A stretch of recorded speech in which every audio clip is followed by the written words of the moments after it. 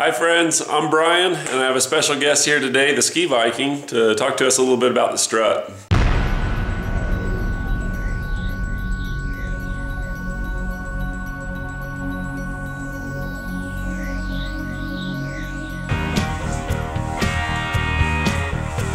Hey there, ski bunnies and powder hounds. This is my ski car. We're going to talk a little bit about some struts here. Struts and tires are critical.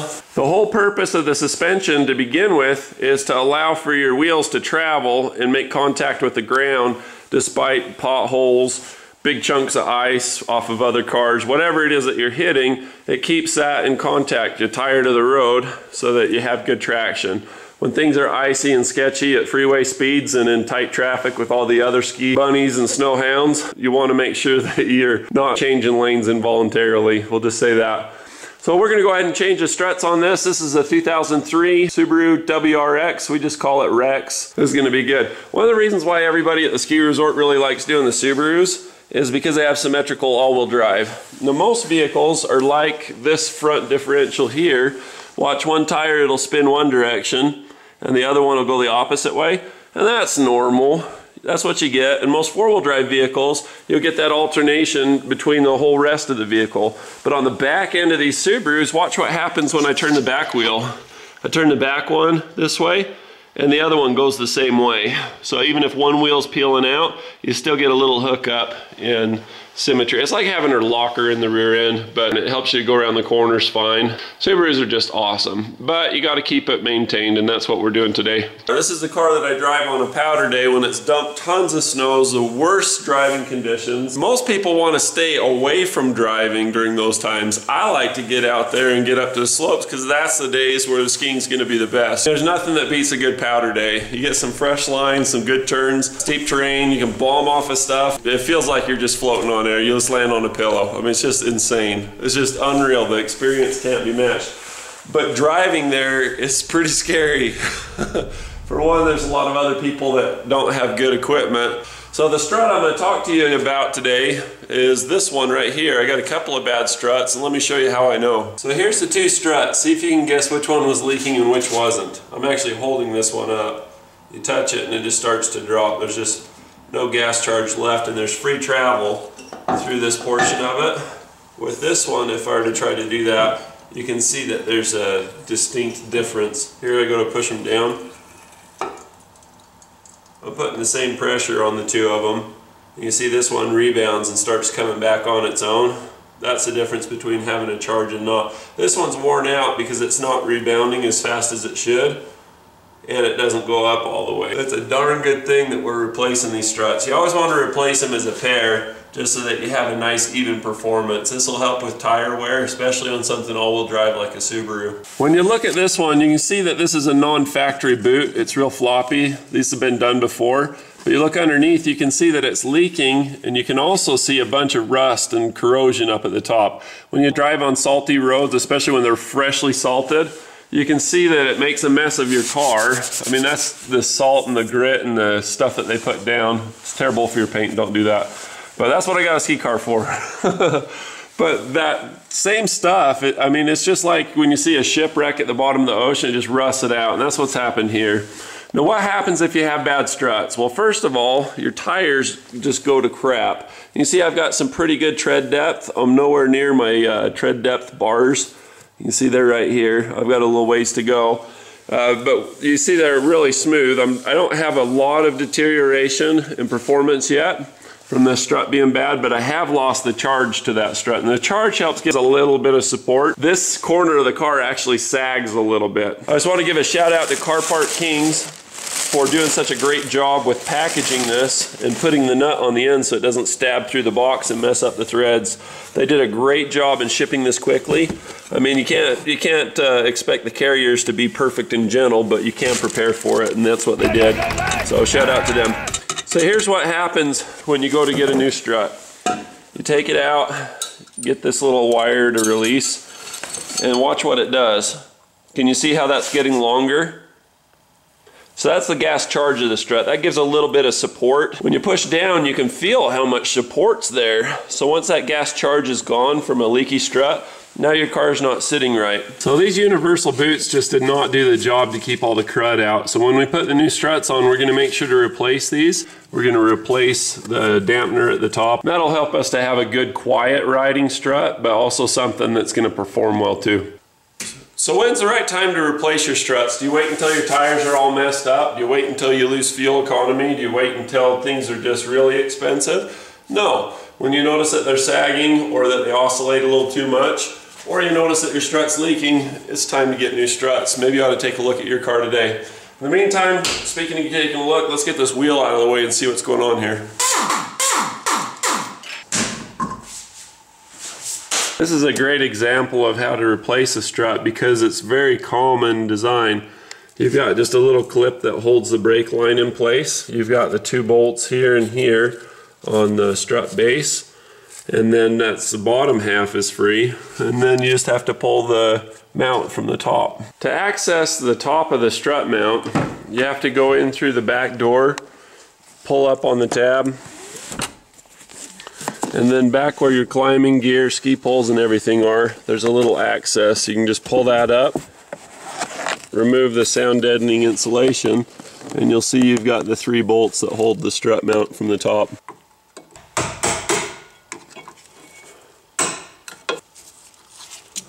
Now before I pull these 2 bolts out, I'm going to use my magnetic digital protractor and check and see what the angle is. I'm going to try to get this as even as I can, and it's about 0.58, 0.56 just hanging here on the lift. So I want to get it as close as I can to that by moving this in and out, but anywhere close to 0.6 is going to be fine. If you get on a little rust rim or something, it's going to throw your measurement off.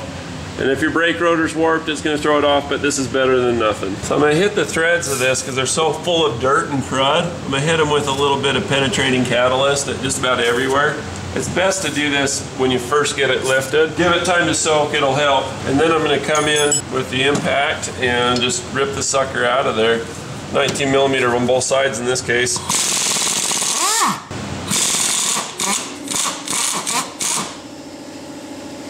What I find is that if I put a little pressure on the wrench, it makes it kick the bolt out, and that helps. To get the bolt the rest of the way out, if you push in on it, like you're trying to change the camber, usually you can get them to free up. If that doesn't work, you can use a brass hammer.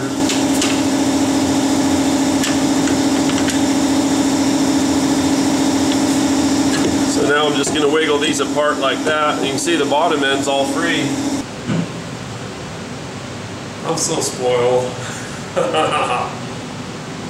So I'm all set up with an impact. Now you got to bear in mind I got limo tint here, so it's a little dark, but there's not a lot to see to begin with. So I'm going to get that one so it's on just a little bit. It's going to be my catcher. So we'll pull this guy out and put him in a dish if your car's really nice. Mine's not. Mine's a beater ski car. See everything drop and my catcher catch it.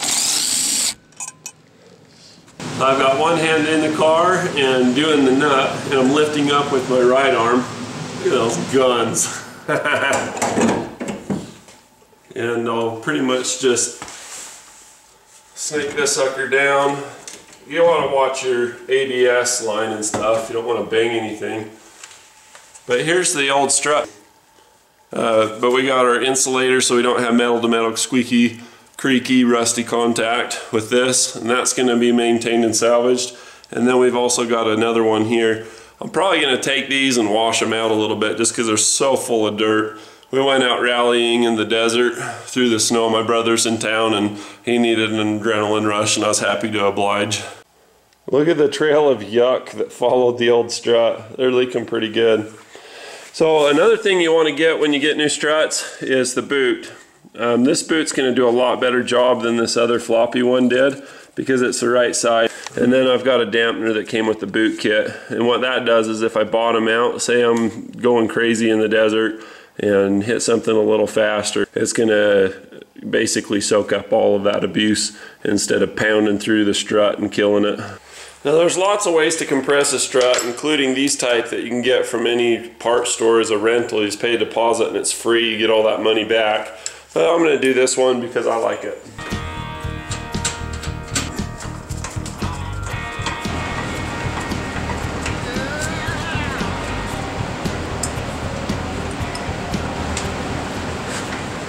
use a wrench to illustrate there's a gap between the bottom of the spring and the cup. So that's all you need. Wow, there's nothing there. These are shot. So glad I'm replacing these. Limp biscuit. You know what I gotta love about Subaru and Japanese manufacturing in general? Is they make a way for you to service their stuff. Their stuff is so stinking serviceable. There's a whole bunch of different ways that you can do this, but my favorite way is to use these Craftsman pass-through sockets. You see the socket's got a big hole in it. So does the ratchet that it interfaces with. I'll leave a link in the description for these. And then this is just a 6mm to the inside. You can see that holds on to it pretty good. You just go like this. Now the downside of this is that you don't have anything to hold on to that with. So I'm going to put a catch basin underneath of it. That way it'll fall an inch before being caught in the spring. There you go. You can see I've got my catch basin here where I put my waste oil. And it just catches the strut. Pretty slick little setup if I say so myself. I mean, when I say this is shot, it's just shot. I'm lucky I caught this before it ruined my tires. Because when you do the Subaru, you want to do all 4 tires at the same time. So the next thing we're going to do, we're going to throw this guy away. Is that upside down? I swear that's upside down. I swear it's supposed to be this way. Anyway, we don't care. We'll hold it over the trash can. And you got these little tabs that help hold this in place. You want to save those if you can. So wiggle it, be gentle, and just kind of pull slowly to save those. We'll use those on the new strut. Bash that on the trash can. We're going to wash that up. So here's how I'm going to do these. I'm going to do it this way because it's easier. And you don't need a boot where the stopper is because it's covering it anyway. And it's skinny at the top, and that's typically how they go. And that way the stopper creates a seal around the top. No dirt's getting in here.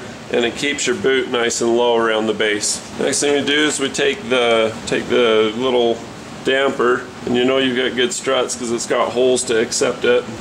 And you just grab these little parts here, and instead of pushing down from the top, you grab from the bottom and just kind of wiggle and pull on them, and it helps to seat them like that. So just put the nut on the top here. We'll tighten these up.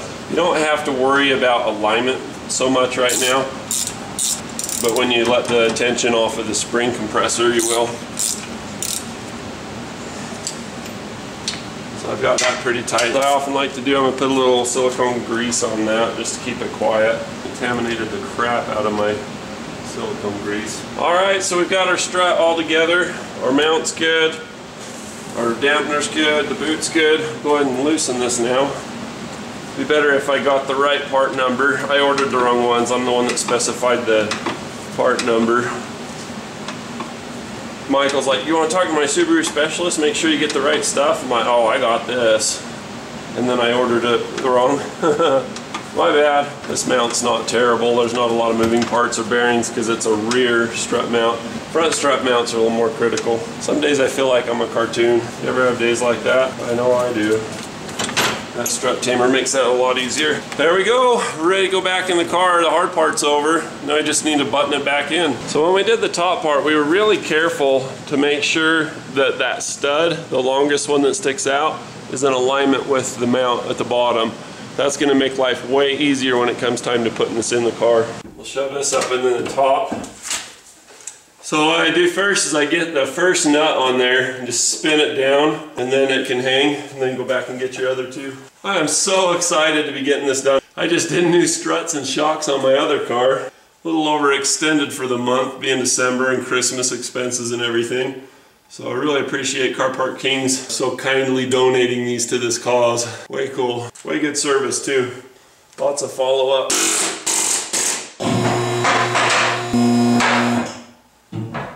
We've got our bolts through there. It's really not too bad as long as you know to rock this back and forth and hang on it a little bit if you need it to come down. To get the brake hose back in, you just come in from this side, push it through, and then we'll take our clip, put it in place like this. Just remember how it came out. It should look something like that. Just remember it's trying to push against it, so if it's back behind, you know you're doing something right. Just knock it down into place. Make sure it's secure.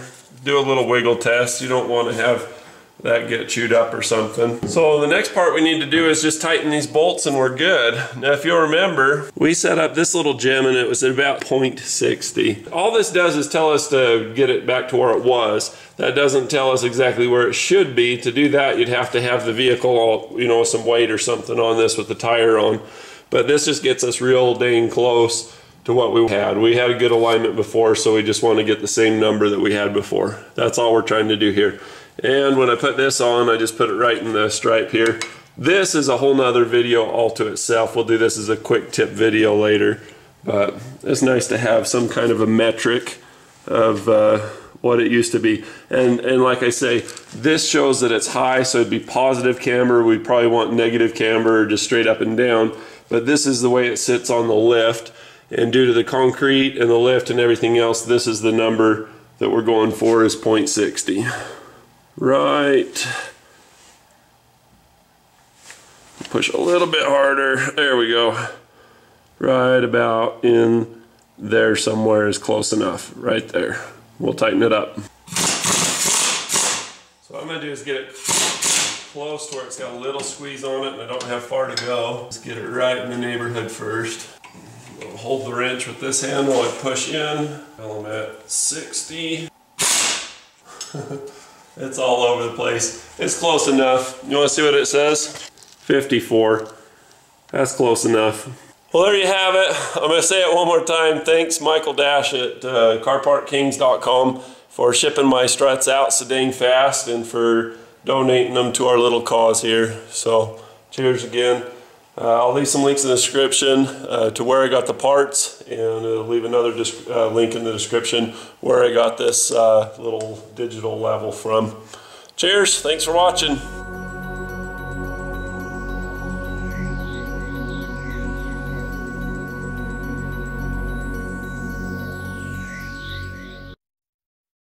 Bonus footage at the end. I just did new Schuts and Strut.